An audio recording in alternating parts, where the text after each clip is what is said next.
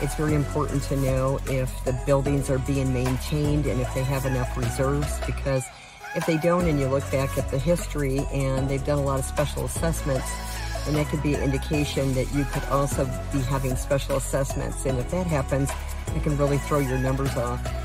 So the other thing that you want to do is you want to know whether the HOA includes sewer, water, cable. Those are the different things, because that's going to make a difference on your budget if you're doing long-term or short-term rental.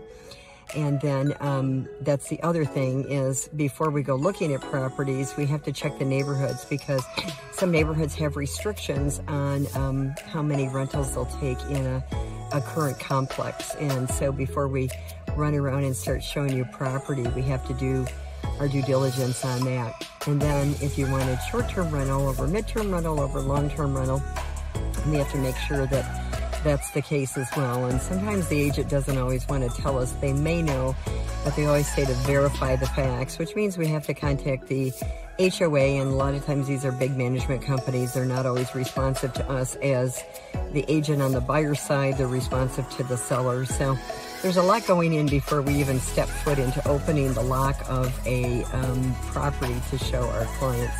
And then they need to know what the return on investment's going to be. Then we need to look at the rentals to see what the rent is bearing in the area, and then do their numbers from there. So just want to fill you in a little bit on investment property. Have a great day.